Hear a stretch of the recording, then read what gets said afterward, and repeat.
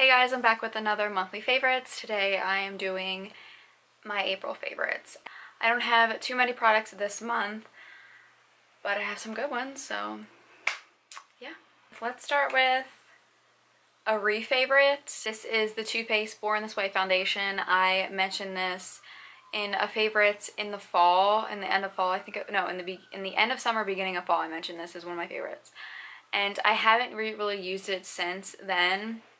Besides this month, obviously, because I got a darker shade purposely because it was the end of summer and I was more on the tan side. Recently started to use it again and I love this foundation so much. I have dry skin and this doesn't make my skin dry, but it's like medium to full coverage and your skin just has this natural looking, I don't want to say it's dewy, I don't want to say it's matte, it's kind of like a satin finish almost. It just looks so natural and so beautiful. So I love this foundation.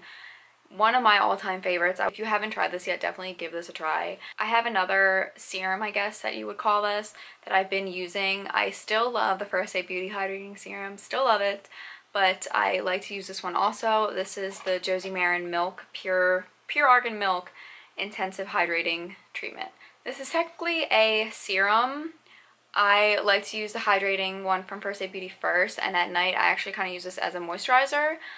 My old moisturizer I felt like was leaving my face really oily when I woke up, and it was just weird. I didn't like it. With this, my skin, like this actually sinks into my skin, and my skin feels plumped and hydrated. I don't have any residue or like oil on my face when I wake up, so I really love this.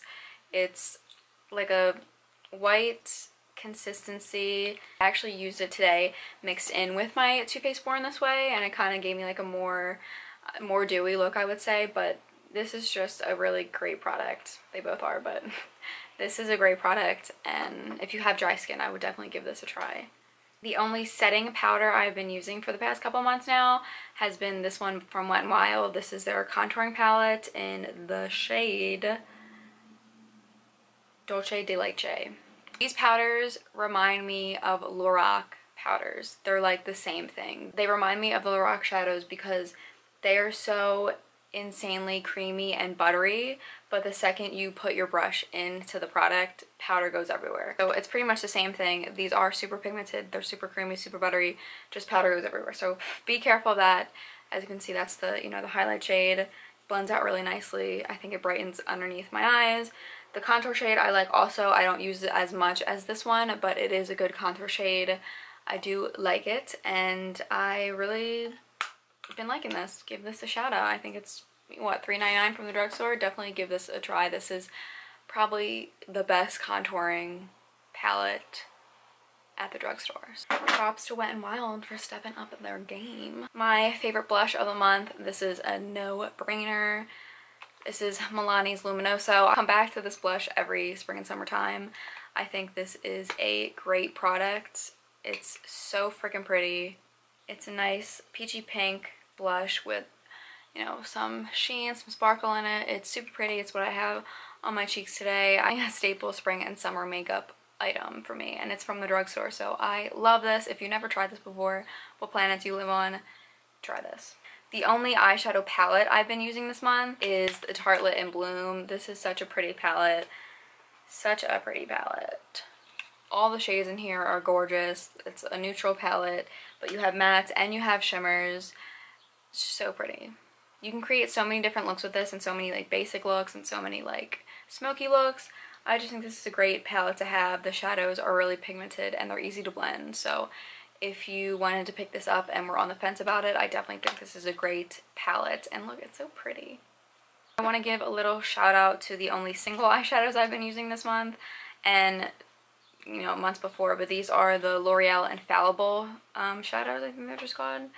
These are such a great, these are probably like the best single shadows at the drugstore, hands down. I have Iced Latte on my lids right now. It's just a really pretty, shimmery goldish white shade. Ooh, they are so buttery. So that's Iced Latte. Again, it's on my lids. Such pretty high pigmentation from these.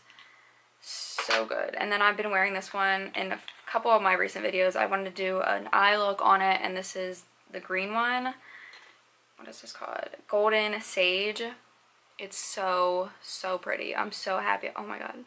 These are so creamy. Look at that.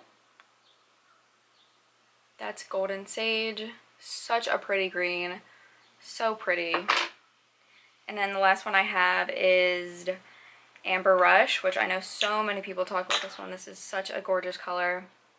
It's kind of like a rose gold. Oh my god, again, so creamy. And that's Amber Rush. These are just gorgeous, gorgeous shadows. I don't know why I only have 3. I need to pick up some more. They are so pretty, buttery, creamy, pigmented. Best shadows at the drugstore by far. And I really want to do a tutorial using the Golden Sage one. The look I've been wearing in a few of my videos. The green look. So yeah, these are gorgeous shadows. Highly recommend them. And I just have one last favorite, and this is the Winged Liner Brush E06 from Sigma. It's such a tiny little angle brush, and I've really been liking this lately for shadow on my upper lash line. I like to use the black and the dark brown from the Tartelette and Bloom palette, and I've just been like kind of smudging that on my upper lash line and kind of winging it out, so it's not like as intense as a black wing. And if you're lazy or just stuck at wing liner like I do, I just think it's such a good idea to use shadow instead of a liner, and this brush has been amazing. Love this. Okay, so those are all my April favorites this month. I hope you guys enjoyed watching this video. If you did, give it a thumbs up and subscribe if you aren't, and I'll see you in my next one. Bye. Dulce de Leche. Leche. Leche is milk, isn't it? I just love this blush so much. Love this blush so much. It's much.